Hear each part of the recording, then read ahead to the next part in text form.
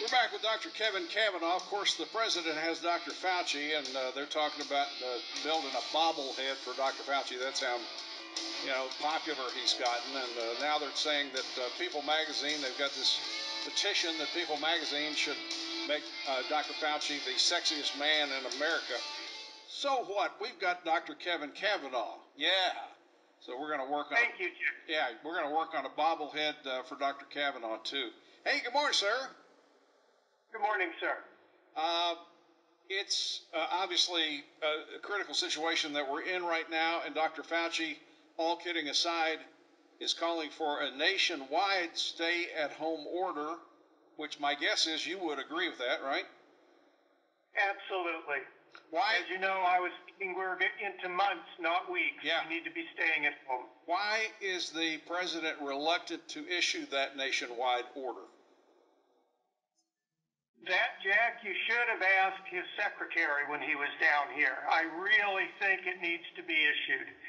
I'm sure that he's got a lot of politicos that are pulling on him one way and the other, but at this point, the virus doesn't care, and that order needs to be issued. Well, and it's something like up in the 90 percentile range that already are being ordered to stay home on a state level, so it's not that many people that are, that it would affect. But anyway, we've got a caller, 253-5959. Kevin's here to answer questions. And for your information, in case you haven't heard, he's one of our stable stars, and he's been with us for a long time. He is a retired physician himself and founder and president of Health Watch USA. And let's see, Joe is first. Joe, you're on with Dr. Kavanagh. Yes, thank you guys very much. Doctor, I have a question.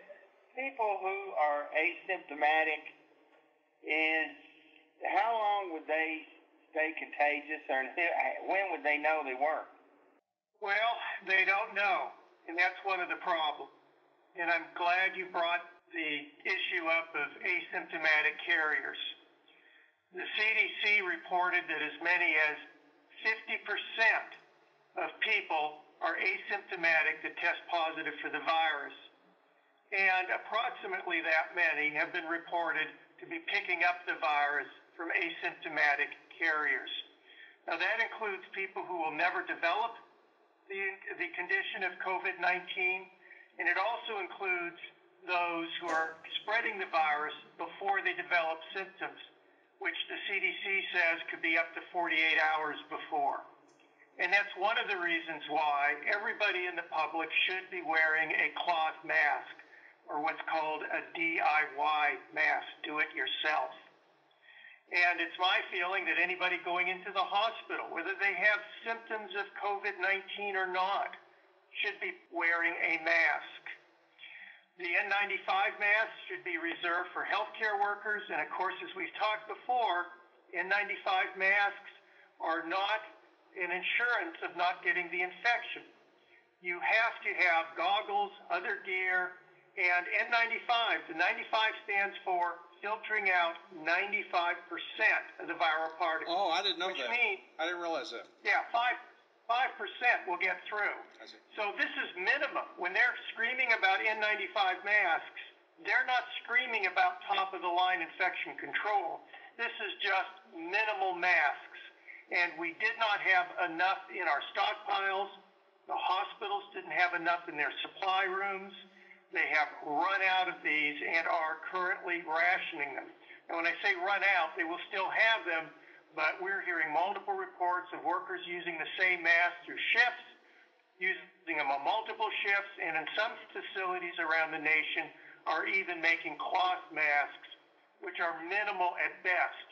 Remember, as we talked about, cloth masks are best for preventing you from spreading the virus if you're an asymptomatic carrier than they are from you picking up the virus. Thank you for your call. Does that help? Yes. Yes, thank you very much.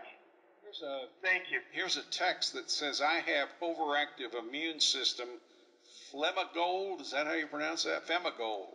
Phemagold. Couldn't that be helpful now with finding a cure? Well, a lot of people are working on cures. It's hard to state, whether one immunosuppressant will work over another. But types of drugs which suppress the immune system are only given to patients with severe infections where their immune system is so revved up, it's doing more harm than good. So don't take anything that's going to decrease your immunity with the idea that it will help you not to get the infection. It may do the opposite. What is Pitcovac? That I will have to pass on, Jack. I don't know. Okay. I heard this morning that it was a potential cure, and it was in the testing phase, and that's the first time I've heard that word. Or not a cure, I apologize, a vaccine that they have come up with, Pitcovac. 253-5959 is our phone line. It's also our auto text service text line for Dr. Kevin Kavanagh. What do you have in terms of information new for us? Well, the big thing is that churches are looking like they're one of the most dangerous places to be. And that's the cruelest thing with this epidemic. That's making people scared. They're calling to God and a higher power. But yet churches and singing are a combination for a disaster. And we've talked about this before with the Washington State Choir, where they were practicing social distancing, and out of 60 people, 45 became infected, 3 hospitalized, and 2 died. And that was just the initial report. So singing, unfortunately, may aerosolize the virus, and that means it makes it float in the air for hours, and a passerby can pick it up. That, combined with close closed quarters, is just a setup for a disaster. And so we really do need to get the word out to churches to not hold services indoors. I suppose if you had people gather in their cars in a parking lot and you had a microphone up on top and were not singing, that maybe would work. But you really have to do social distancing, and it's far safer to use the internet or other types of media or technology to hold these services, because any type of contact can be dangerous. And again, that's why we encourage people to use cloth masks when they're out in public. Here's another text. We need to quarantine the high risk and get herd immunity here. I don't see a question there. What do you think about that? No, I think that's a statement. Well, there's two things that happen. One is, before you do that, you need to have a rapid test. So you can test people to see who the asymptomatic carriers are. Because remember, even N95 masks are 95%. They're not 100. They do have N99 masks. That's number one. Number two, we need to have a better handle on the healthcare system and having availability of these masks and equipment. And you're going to need those for workers and food handlers. So our healthcare system being behind has really put us in a hole of getting back to work. And the concept of herd immunity is one which is very important. However, I've heard Mike Pence, I've heard other officials state that this is 3 times as infectious as the flu, which means it has an R naught of 4. One person gets the virus, they will infect 4 people. And when that happens, you need a lot of people, possibly up to 75%, that are immune before herd immunity would become effective. So the infectivity of this virus, the infectious nature of the virus, is one that makes herd immunity very hard to have. It will help, but we need to get these other tools also. And I also want to put to rest the idea that the young don't get this problem. They do. They get severely sick. They can wind up on a ventilator. If you have a high viral load in the beginning, such as what healthcare workers are exposed to, the illness can be much greater. So it is a problem also for the young, not just for those that are high risk, which unfortunately I fall into a very high risk category. And if you're on a ventilator and you come off, there is also a risk of having lung problems afterwards that are chronic. So having just the young do this is really not a way of starting up the economy. And if our healthcare system gets overrun, similar to Italy, we could have a fatality rate approaching 10%. And no one's going to go shopping.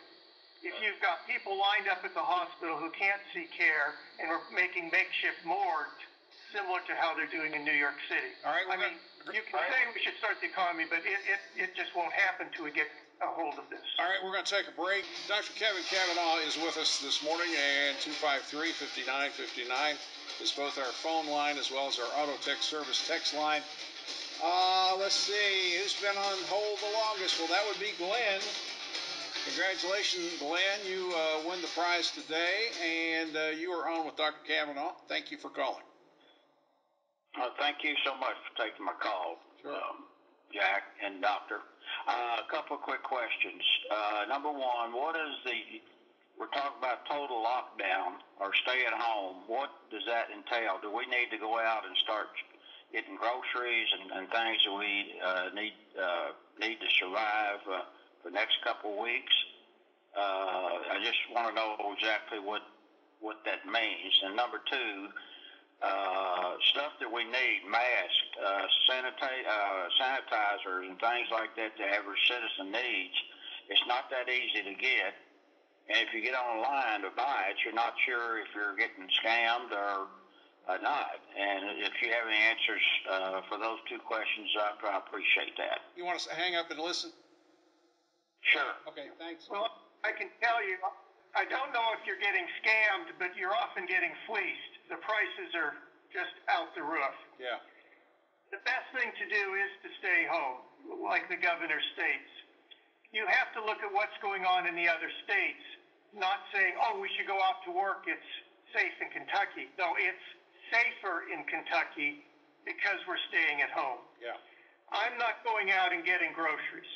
We're having them delivered. We're doing non-perishables.